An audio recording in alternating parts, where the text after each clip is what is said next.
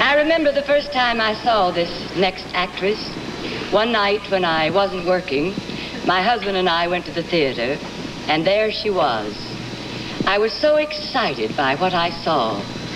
Her somehow intangible quality, her ability to give the impression she was making up her lines as she went along. I had seen nothing like it since Lorette Taylor. Well, I got so excited I went to see her 3 more times. The lovable comedian here with her talented co-star, Larry Blyden, in a scene from the second nominee for the Best Musical, The Apple Tree, is Barbara Harris.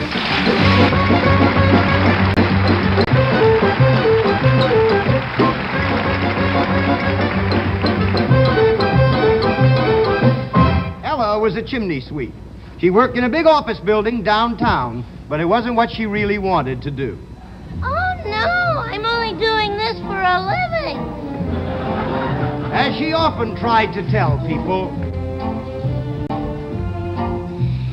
chimneys are cozy, chimneys are warm. I think of chimneys as ports in a storm.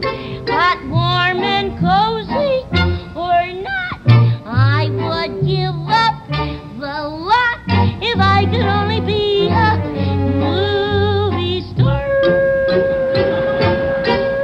A movie star.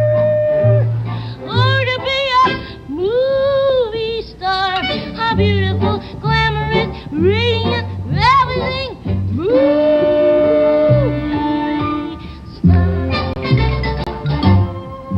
that was the way Ella passed her days. Every night after work, she would go home to her lonely, furnished room.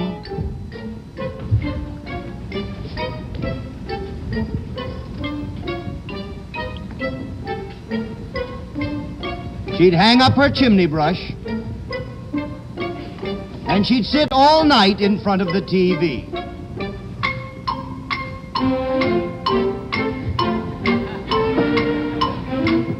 And she'd think to herself, no one imagines I harbor this hope.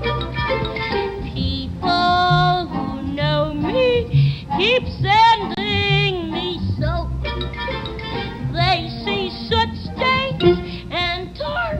They'd see how old they are if I could only be a movie star.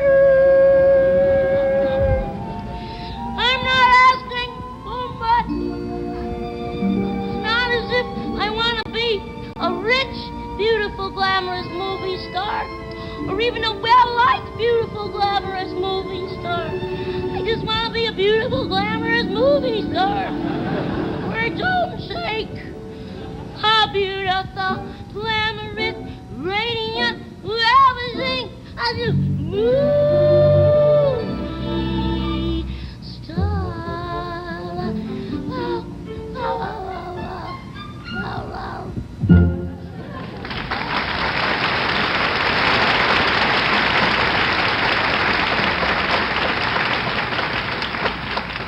From the time she arrived home till the time she fell asleep, her eyes never wandered from the screen. Then, one evening, it was the night of the full moon. Ella returned from a thankless day at the chimney, turned on the television set, and there was no picture. No picture? No picture? No picture? No picture? No picture. Stunned, disbelieving, she stood before the TV. Her eyes searched the screen for a trace of an image. Then Ella heard a voice. Hello out there. This is your friendly neighborhood godmother. The program usually scheduled for this hour will not be seen. Instead, I have the pleasure to bring you the answer to your most cherished dream. Blank! Blank!